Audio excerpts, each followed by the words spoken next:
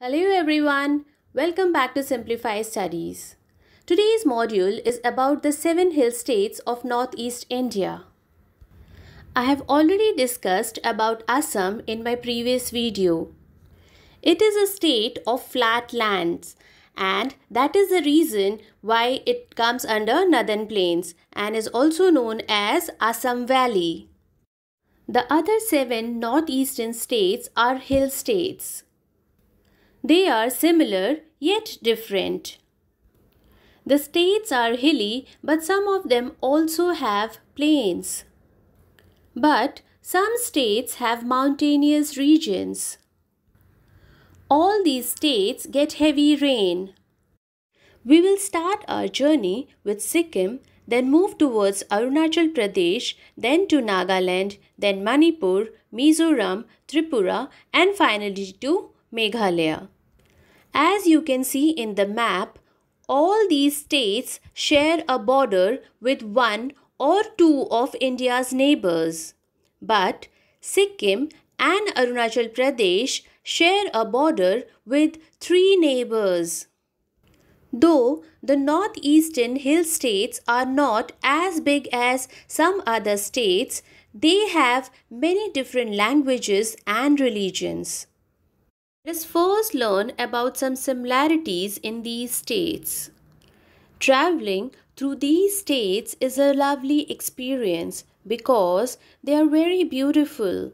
There are more forests in these states than in many other parts of the country. But these forests are being gradually cut down. This is causing many problems among the wildlife. Some of these wildlife are not found anywhere else in India. All the states are not equally mountainous. For example, Sikkim has really high mountains, whereas Tripura has lowland and some hills. Rainfall is generally heavy in these states.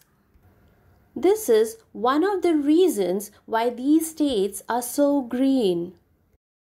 The Shora, previously known as Cherrapunji, which is in Mizoram region, has the highest annual rainfall in the world. But this water just flows away, so there is a lot of water shortage here. Agriculture is the main occupation in all these states. Food grains such as rice and maize, fruits such as pineapple and banana, and spices like chilies and ginger are some of the crops of these states. The farmers practice jhum or shifting cultivation in all the states except Sikkim. In Sikkim, farmers practice terrace farming. They stay in one place to cultivate their crops, whereas in jhum cultivation, forests are burned down and are abandoned as farmers move to a new area. In olden days, farmers returned to the old area only after 30 years, giving enough time to the forest to grow back and to the land to renew its richness. This returning to the same place for farming is called the jhum cycle.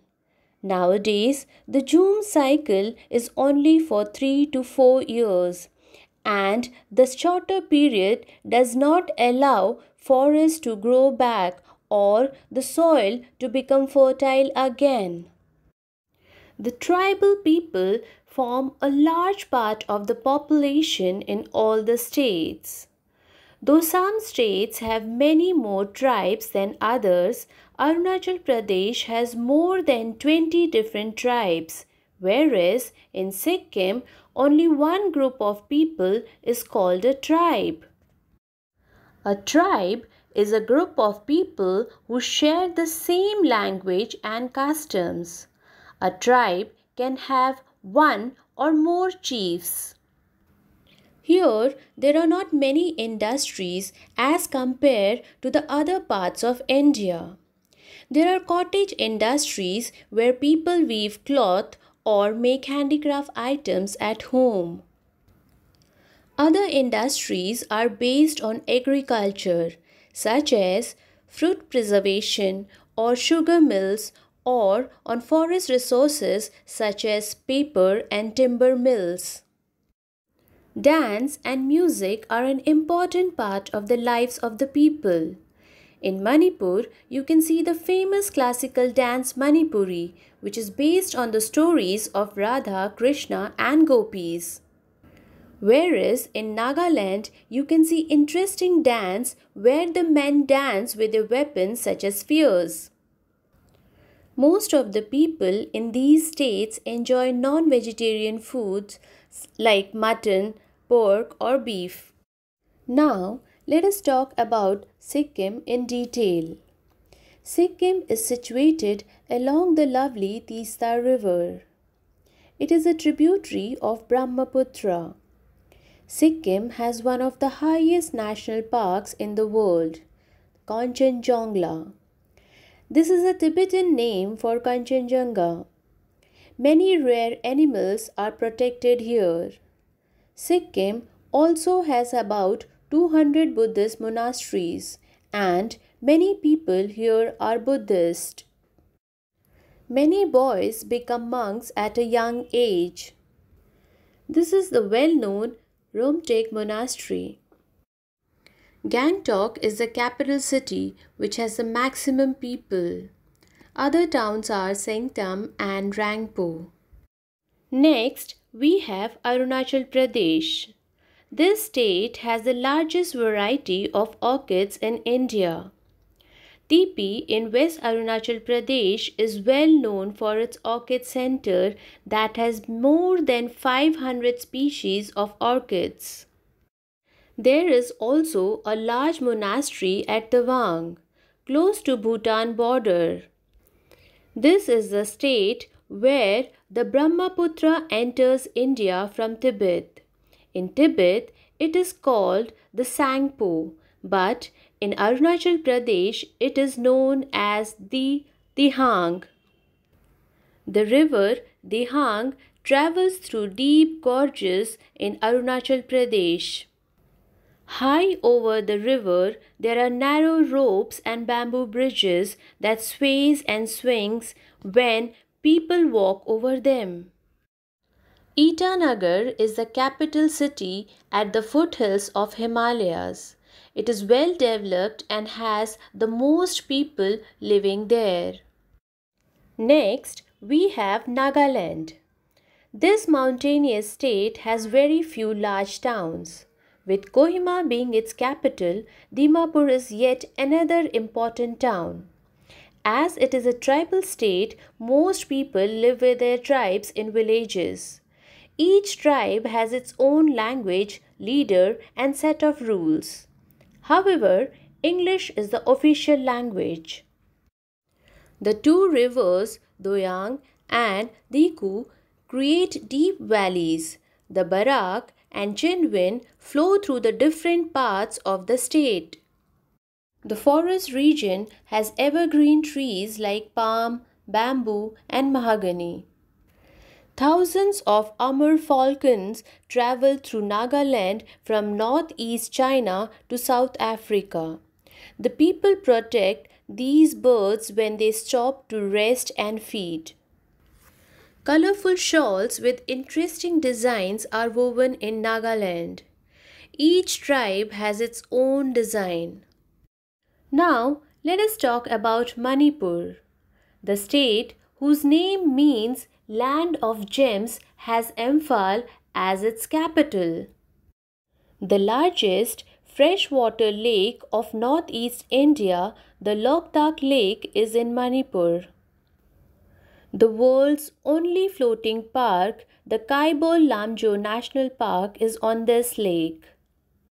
The only place where the sungai or the dancing deer can be seen.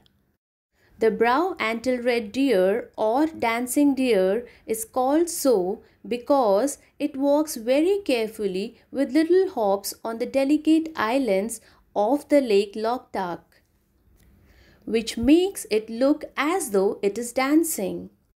Only 260 brown-antlered red deers are left in India because of poaching. Manipur has an ancient tradition of many interesting local games. Two of these are Manipuri rugby, which uses a coconut as a ball, and Manipuri polo, that uses a ball made out of bamboo roots. Farming, fishing, silk farming, carpentry, soap making are all important occupations of Manipur. Next, we have Mizoram. Aiswal city, which is on top of a hill, is the capital of Mizoram. Most villages in Mizoram are also on top of hills, with the chief's house usually in the center. Like the other hill states of this region, there are no railways, so towns and villages are connected through roads. The Mizos have an interesting bamboo dance. A lot of bamboo grows in the forest here. There are about 130 different types of bamboo in India. The bamboo plant flowers after many years, and that too the whole clumps of bamboo flower together. After flowering and shedding their seeds on the forest floor, the bamboos die. The Mizo people call this autumn. This happens every 50 years or so. Farming, sericulture means a rearing of silkworm for silk, handlooms and handicrafts, furniture making and making of ginger products are some of the main occupations of the Mizo people. Next, we have Tripura. Its capital, Agartala, is near Bangladesh. Most part of the state jut into Bangladesh. In fact, in some places, the border between the two countries passes through the houses of the village people. Many small rivers flow through the state. The largest is the Gomti, that has its source in the eastern hills. Tripura is also known for its cloth weaving and cotton garments. As Tripura too has a lot of bamboo, the tribals of this state use it to make their houses.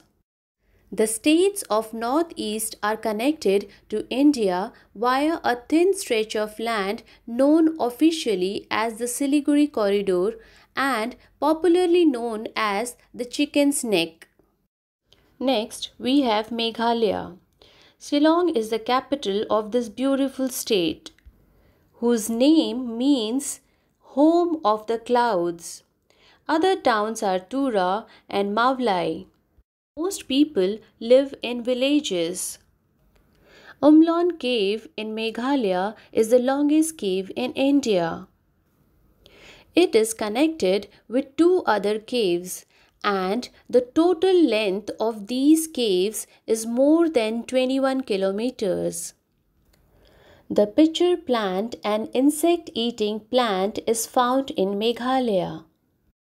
As I've already discussed, Mawsynram in Meghalaya has the highest rainfall in the world.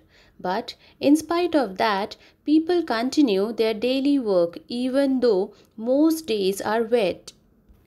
In Meghalaya, roots of trees are grown into bridges that can withstand the wet weather. Wooden bridges may rot in the rains, but these root bridges are very strong. Here's a small memory trick to remember northeastern hill states. For your information, I have not included Assam here as it comes under plains because of its flat land. So the memory trick is, Mother Turtle made marvelous noodles and snacks. The first letter of each word stands for one of the states.